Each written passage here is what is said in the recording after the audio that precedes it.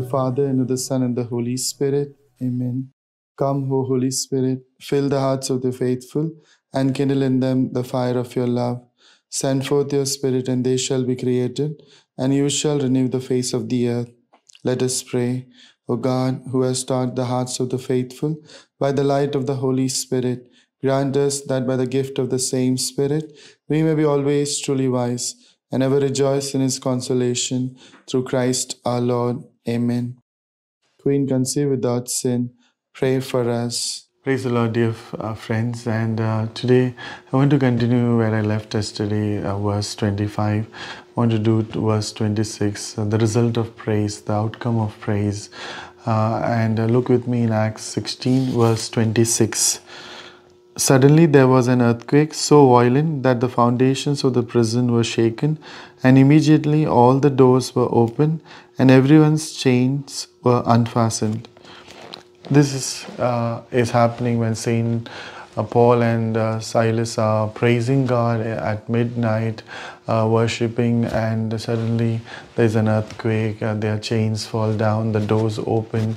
So what it signifies is a change of atmosphere. When you praise God, God's presence fills your heart and fills the surroundings. And when God comes, everything changes. He comes with His glory, the glorious presence of the Lord, filling your heart that is in pain, that is in sorrow, that is sick and broken. God's presence fills it, and when that happens, everything, whatever is blocking, is removed, and whatever addictions you have, whatever is holding you down is broken, and the doors open, and everything is changing. Earthquake happens, and it shifts things. So in your life also, things begin to move and people begin to move, and there will be a paradigm shift in your life. If you are a praiser, if you start praising in those situations where you cannot praise God. So that's important. It's easy to praise God when everything is there, but in pain, in sorrow, it's really difficult. However, if you praise God, then things change, and God will open a door for you. God will bless you. There will be a breakthrough.